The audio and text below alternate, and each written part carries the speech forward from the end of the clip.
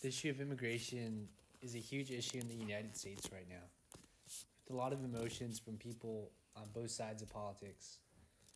The author ain't trying to make a political statement with his short stories, and instead his stories talk about problems everyone can relate to in their families.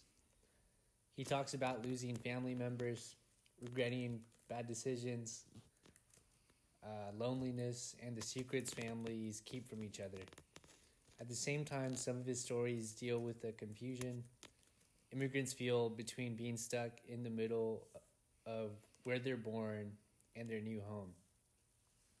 The author doesn't make perfect characters either, and instead makes characters that are messed up and complex like the rest of us. Some of his characters feel like they lost their culture back home, while others feel like they don't belong in America. Most stories have elements of Vietnamese culture, but every story has things we can all relate to and that teaches things about ourselves.